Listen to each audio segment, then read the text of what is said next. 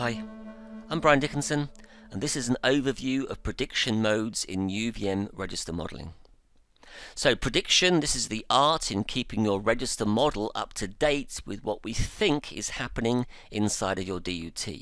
And we do this so that we can do consistency checking. We can check the expected results in our register model against the actual results in our DUT register.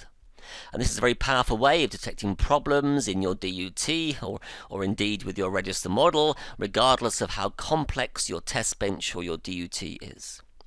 So in this presentation, we're going to have a look at 4 different prediction modes: implicit, explicit, passive, and manual.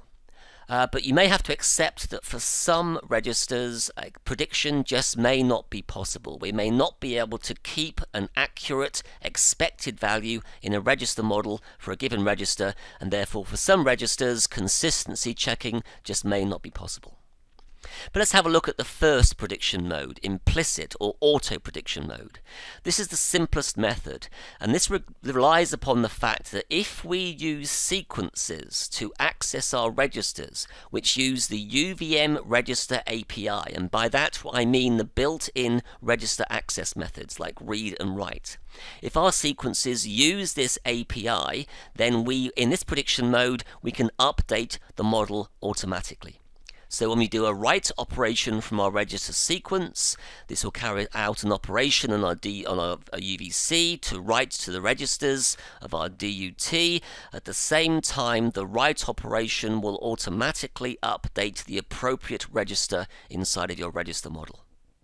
So by default, this is turned off, but it's easy to turn on. All we need to do is to call the set auto predict method of an appropriate address map for our register model and set the value to be equal to 1. Now, the obvious problem with auto prediction is that only the sequences that use the UVM Register API, the built-in register methods like read and write, only these sequences are going to be updating your register model. If you have UVC sequences, native sequences of your UVC, that also access the registers of your DUT, these will not be used to update the model. They'll not keep the model up to date.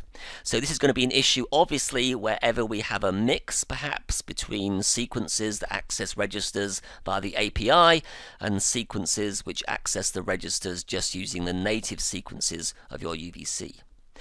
This could be a problem and an issue in system-level reuse, for example, because your system-level sequences are less likely to use the API methods, and an obvious problem for legacy test benches, for example, which again may not use the API methods. So an alternative is to use explicit prediction. And the idea of explicit prediction is it will update the register model regardless of where a given transaction came from, whether it was generated from a API register sequence or from a UVC register sequence. And to do this, we need a predictor component, and we need the register UVC adapter. So we connect the predictor to the analysis port of your monitor. So we pick up every transaction which is sent by that UVC into your DUT. We then use the adapter of the UVC to convert the UVC data into a generic register operation, and then the predictor uses that generic operation to update your register model.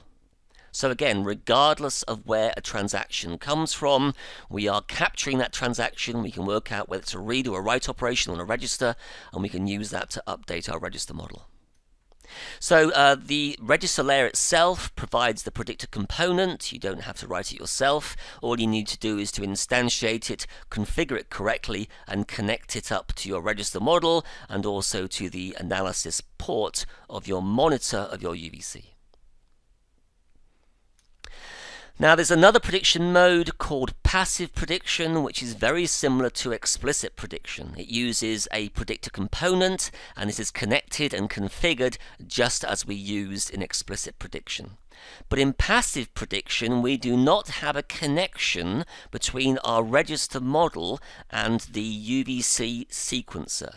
And what this means is that we cannot actually access the registers of our DUT via the register API methods like read or write.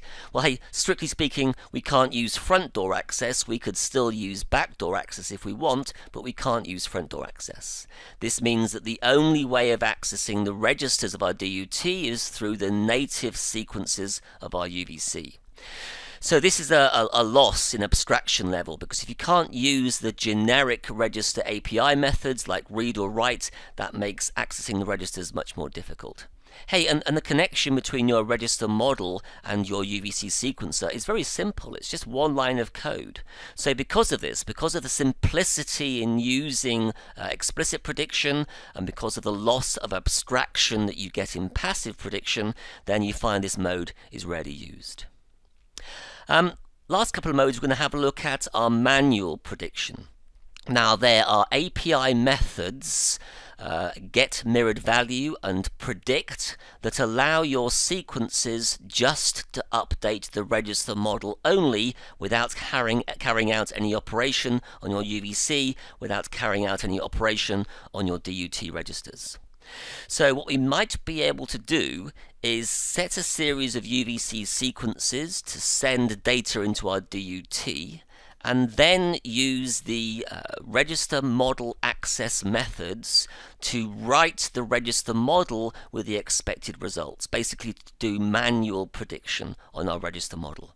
And then we can use register sequences to access the registers from the DUT and then check those against the expected results that we just wrote into the register model.